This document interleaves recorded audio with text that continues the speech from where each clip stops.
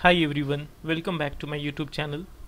In this video we'll discuss one issue which I have faced while using the Redwood VBCS application. I'll create the use case for it and then we will address how we can sort that issue. The issue which I faced was notification not showing on the screen. Basically, the fire notification event which we can call in the action chain was called and we were not able to see the notification. In the background, when I checked on the inspector, I was able to see that the event was triggered, but we were not able to see the desired result on the screen.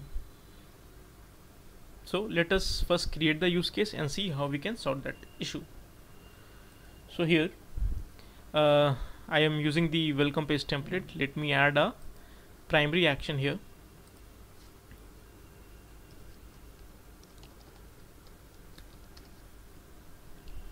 And then let me create an event.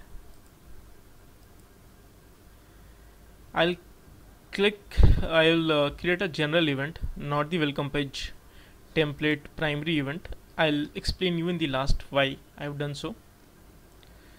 So let me click general events, click on select, and in the action chain let me create a new action chain.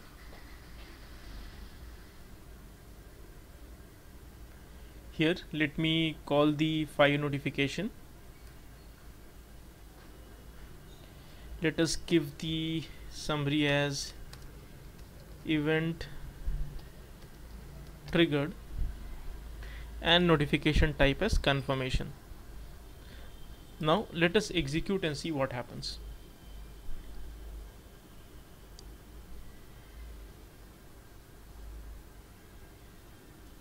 Here when I click on the event, see, nothing happens. Now what we have to do is we have to go to the cell section of the application. I'm going to the cell section because here I'll be using one message component, and we want wherever in the application the fire notification is triggered, this message should pop up. That's why I'm using it in shell, so that it will be available across my application.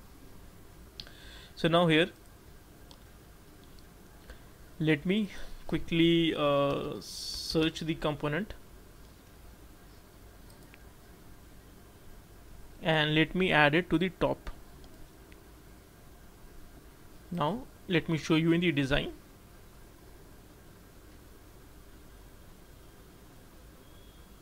Here if you see, we are able to see the message. Okay.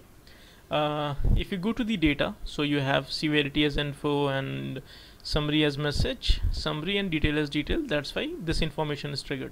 This information is actually visible. But we don't want that. We want whatever information we want to display in our action chain, that should be visible. So for that, what we will do is, see, now this is visible.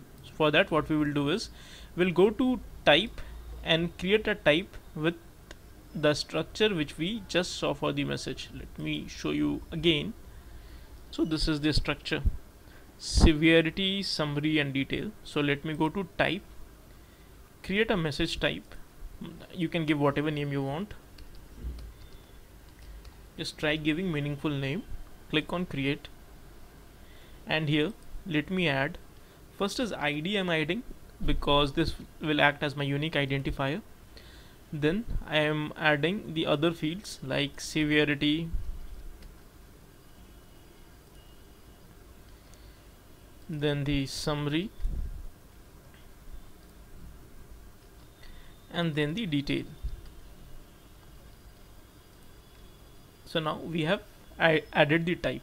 Now let us quickly add the variable with this type. So for here I'll just give message ADP, make the type as error data provider, click on create.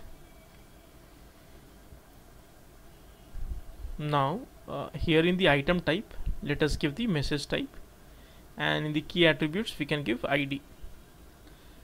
So now we have defined our variable and type. Let us bind our this message data to that variable which we created. So here we are seeing nothing. We are seeing nothing because we have this. There's nothing to this variable. So we want data to be assigned to this variable when the notification is triggered anywhere in the application. So for that, we'll go to event listener and we will search for the event listener for notification.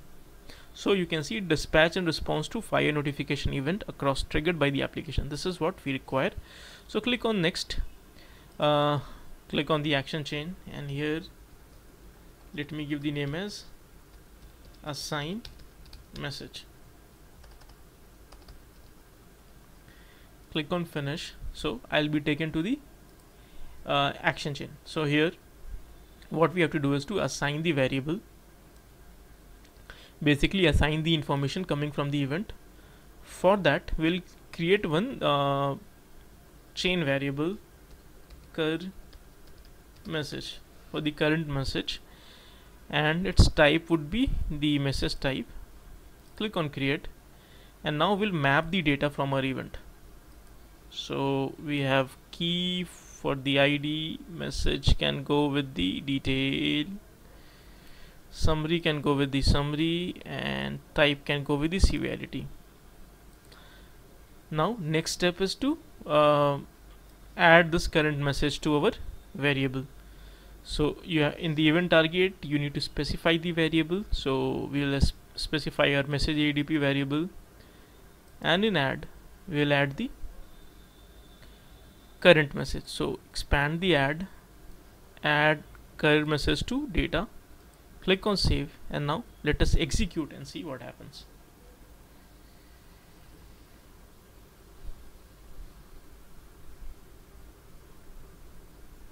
So now let us click on the event and see our event is triggered. Hope this will help you to solve the issue. Now the second thing which I was telling was why I haven't used the primary action for that my the button there. Okay, so for that what I'll do is I'll remove this one.